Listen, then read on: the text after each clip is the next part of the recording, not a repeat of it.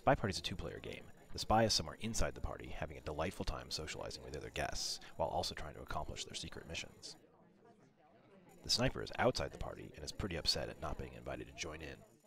We're going to practice sniper first, and so we're looking at the sniper view now. As sniper, you observe the guests closely to figure out which one is the spy, and then you have exactly one bullet with which to stop them before they accomplish their missions. I've given you movement control now. You can move around outside the level with the A and D keys and aim with the mouse.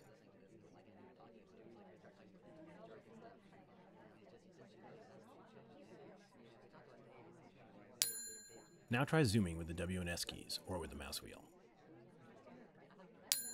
Next, we're going to play a little practice game of Spy Party, except instead of doing subtle espionage missions, the spy in this game will be wearing a name tag on their lapel or dress. It probably goes without saying that the spy in a real game won't be wearing this helpful sticker. I'll put the name tag on the spy when you're ready. One of the guests is wearing the name tag, so look around the party for it. When you find that guest, hold the shift key to take the safety off and click the mouse button to shoot.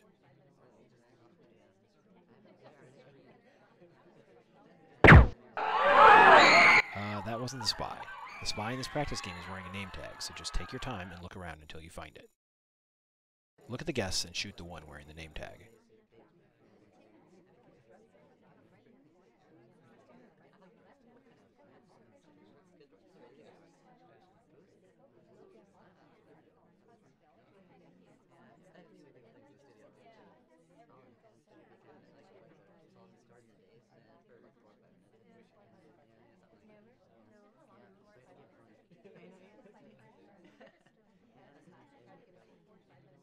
Left and right click highlight and low light guest, which we'll talk about in a minute. But to shoot, remember you have to hold the shift key to take the safety off and click the mouse button. That also wasn't the spy.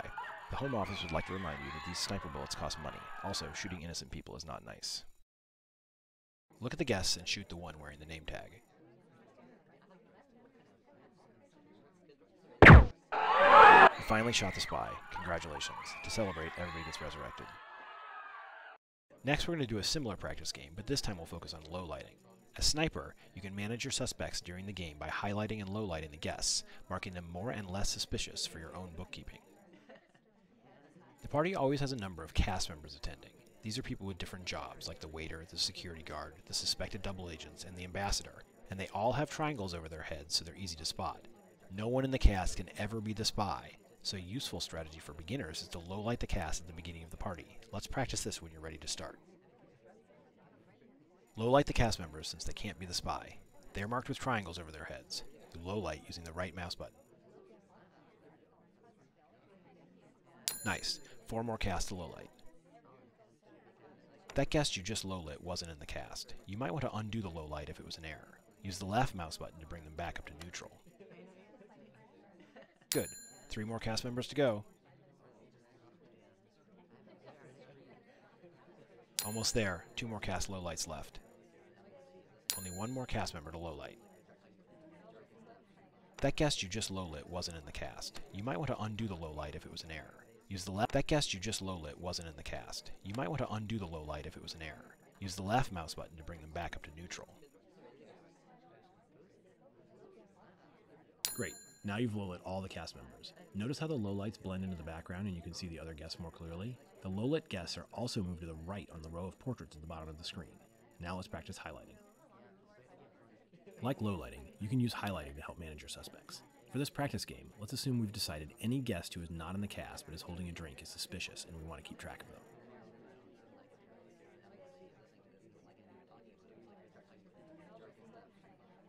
Highlight 3 different guests who are not. Yes, while the waiter is indeed holding drinks, I'm guessing you know that's not what I meant.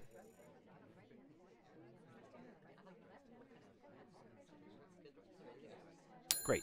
2 more drink-holding guests. That guest is in the cast and can't be the spy, so we're not going to count them as suspicious, even if they're holding a drink. You might want to undo that highlight so you don't lose track of your real suspects.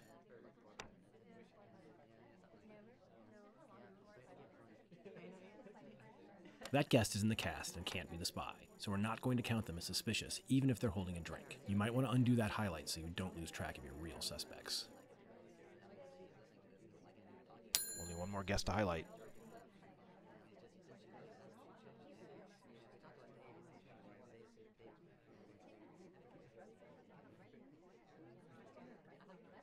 Perfect. See how the highlight guests stand out from the others and how they're moved to the left in the portraits at the bottom of the screen? Oh, also, don't worry, the spy can't see your highlights and lowlights. Those are the basic mechanics of sniper play. To look at the missions themselves, we'll learn how to play spy. Before we start, pick which character you want to be for the spy tutorial. When you're the spy, you're trying to blend into the party, but also accomplish missions while not getting shot. You've already seen the sniper views, so while you're practicing these spy actions, keep in mind what they'll look like when you're playing the sniper too. Try moving around now with the W, A, S, and D keys. The cursor keys also work. The mouse moves the camera and helps you steer while moving. Get a feel for walking around the party, check out how the other guests move, and try to blend in with them. Notice the outline pads on the floor? There are floor pads for conversations, statues, windows, and other active areas. Whenever you're standing still, you need to be standing on one of these pads or else you'll look suspicious to an observant sniper. Remember, don't stop in the middle of the room. Usually guests will only stop on the outlined floor pads.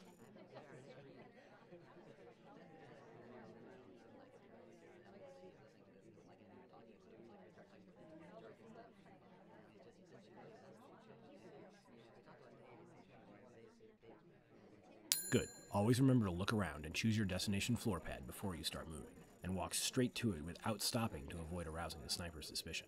We'll stay on this pad for the next couple of exercises. Another important thing spies need to learn is good camera management. You want to always have the party in view regardless of where you're standing. You can swing your view all the way around, and the walls will even disappear to get out of your way. Try spinning the camera in a full circle to look around at the entire party. Depending on where you're standing, the spy will have different actions available, and often there will be multiple actions available simultaneously, so you need to be able to scroll through them to get to the one you want. You can see an example now towards the bottom of the screen. Anytime those white arrows are visible on the sides of the action box, it means there are multiple available actions. Because picking one's nose isn't very spy-like, scroll to the check watch action and trigger it. You scroll through the actions with the mouse wheel or the Q and E keys and trigger them with the mouse button. You didn't really think I implemented a pick nose action in animation, did you?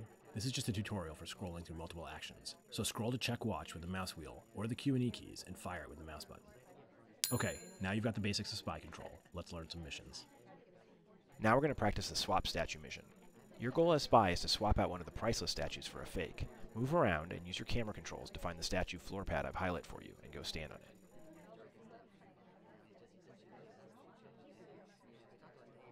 Good. I've turned on the interface at the bottom of the screen that shows your available actions. Try picking up the statue.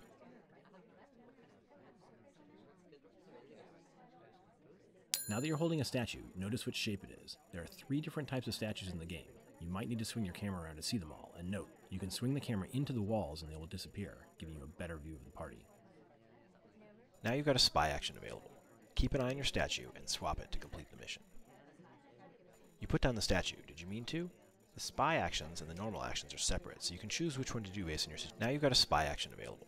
Keep an eye on your statue and swap it to complete the mission. Did you notice the statue change shape? When you're a sniper, you'll need to look for that change to find the spy, but you won't get the benefit of the color changing, just the shape. You've checked off this mission, so put the statue back and walk out into the party. That's it for the swap statue mission. Remember, the spy is trying to swap out one of the statues, and the sniper is trying to notice when a statue has been swapped and figure out which guest did it. Next up, we'll practice contacting the double agent. To accomplish this mission, the spy needs to say a secret code phrase to the double agent in a conversation.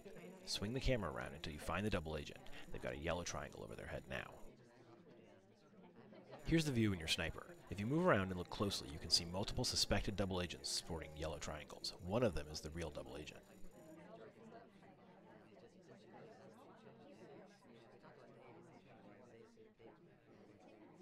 You have to be in a conversation circle with the double agent to say the secret phrase. The secret phrase is banana bread, because I was eating some when I wrote the code for this mission. Banana bread is tasty.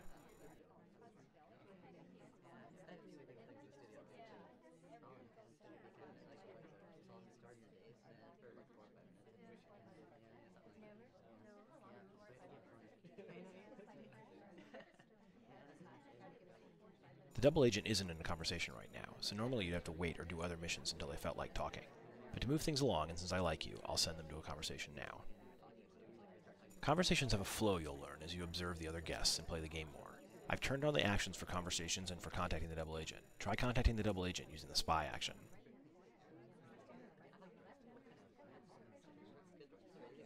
Banana bread. Good. Did you hear the banana bread? Now you've contacted the double agent and accomplished the mission. I've paused the game so I can show you how many lowlights the sniper could have potentially gotten from your contact. Look around and see how many lowlights the sniper might have gotten from your banana bread. These were the guests outside of conversations when you contacted. Always be aware of who is in conversation when you contact the double agent. Here's what those lowlights look like from the sniper's view. That's it for the Contact the Double Agent mission. It's usually hard for the snipers to definitively shoot for banana bread, but it often allows them to narrow down their suspects a lot, so spies need to be careful out there. This time we'll practice bugging the ambassador. If you look around the party, you'll see the ambassador has a purple triangle over their head. You bug the ambassador by standing close to them and sticking your arm out to plant the bug. That arm sticking out part can be pretty obvious to the sniper unless you're careful, so a lot of people get shot trying to bug. I've enabled the bugging action, so get close to the ambassador and give it a try. Nice work. You successfully planted the bug and completed the mission. Now we're going to learn how to flirt and seduce a guest. Your seduction target has a red triangle over their head. Can you find them in the party? By the way, the sniper doesn't get to know which guest is the seduction target. To flirt, you have to be in a conversation with the target, or be pretty close to them at a window or statue or other location where guests congregate. The closer you are to the target, the more you seduce them with each flirt. It usually takes 3 or 4 flirts to complete the mission, but for this tutorial, I'm going to start you at 50%, as you can see in the upper left corner. You can't come on too strong, so you have to wait between each flirt, but if you move away, you don't have to wait as long. In a normal game, you'd do other missions during these breaks. The seduction action is now enabled. Move in close and start flirting to seduce the target. Good. You can see the progress bar in the mission in the upper left is increased. You need to fill that bar to complete the seduction. The upper part of the progress bar counts down until the target is ready to be seduced again. It counts down faster the more space you give them, so it's best to move away for a while.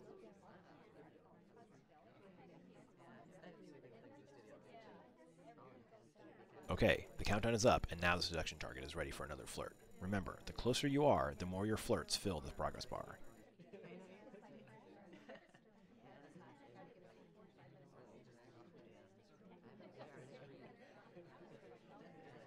Great, you successfully seduced the target.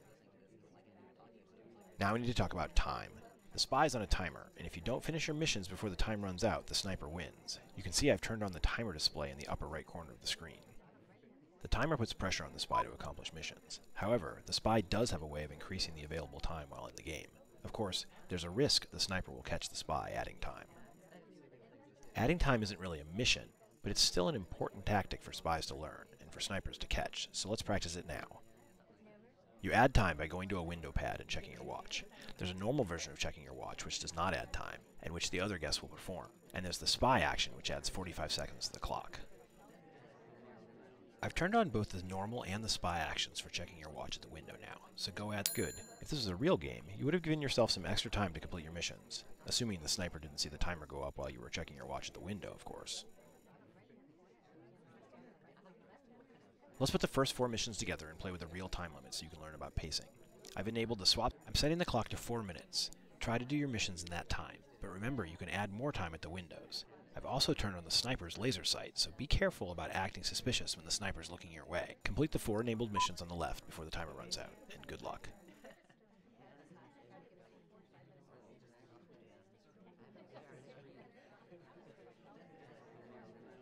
Remember, when you see multiple available actions like this, you can scroll through them with the mouse wheel or the Q and E keys.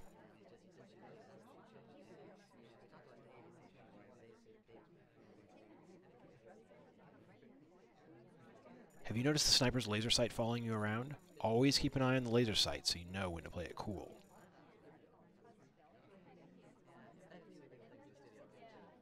The double agent's in a conversation now, in case you were waiting for that.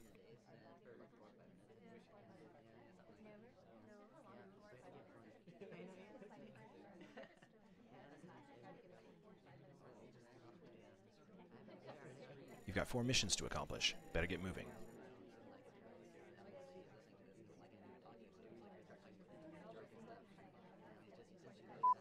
Banana Use a bread. fake contact because the double agent wasn't in your conversation. This can mislead the sniper, but it gives them a lot of information, so use it cautiously. Banana bread.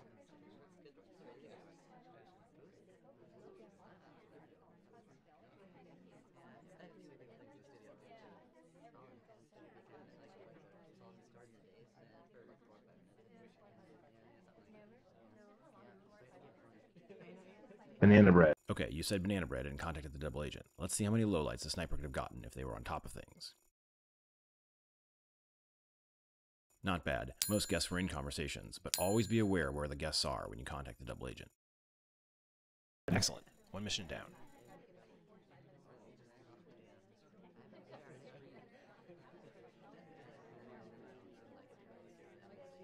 Remember, it's incredibly important to not stop in the middle of nowhere. You have to stop on the floor pads like the other guests do, or you will get shot.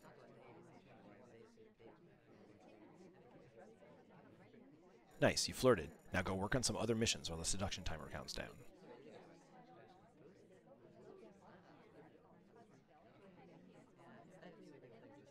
The seduction timer has run out, so you can flirt again if you want.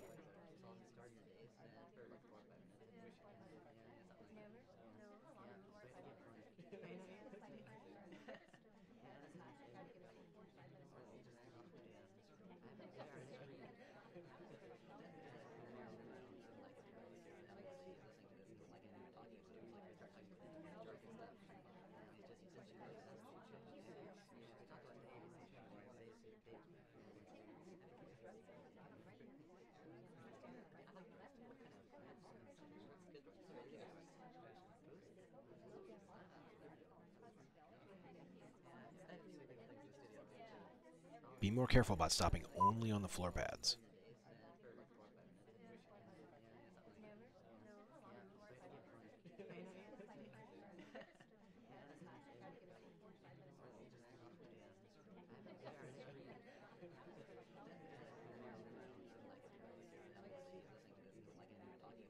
You've got half your missions done.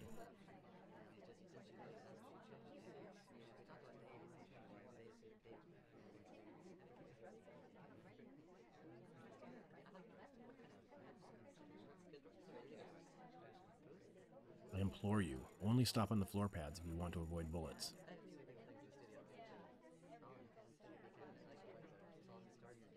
Banana bread.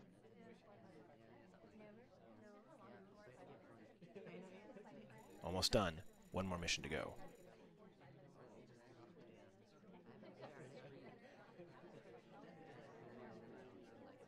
Be careful, the timer's running out. Maybe go add some time at the windows, or rush to finish if you think you can make it.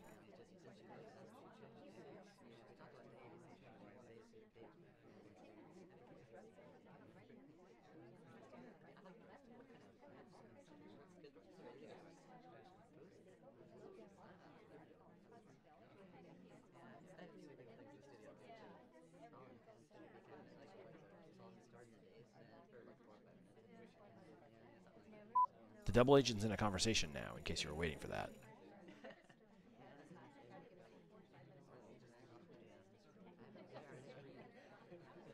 Banana bread.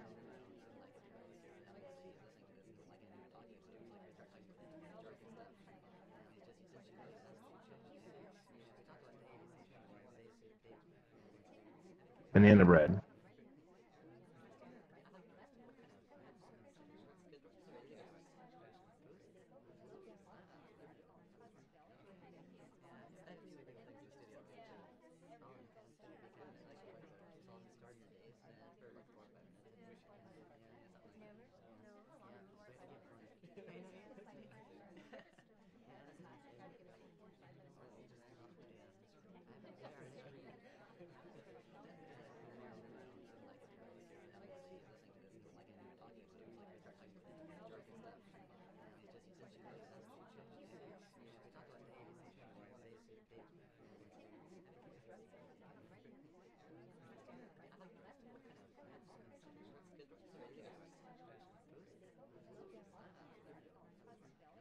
You accomplished all the missions. Now just play it cool until you win. The sniper doesn't get to see this countdown timer. It's just there so the spy can't rush the last mission and win instantly. Congratulations, you're ready to play Spy. Let's practice the individual missions from the sniper side. We'll go through each mission, one at a time, trying to either spot the spy and shoot them,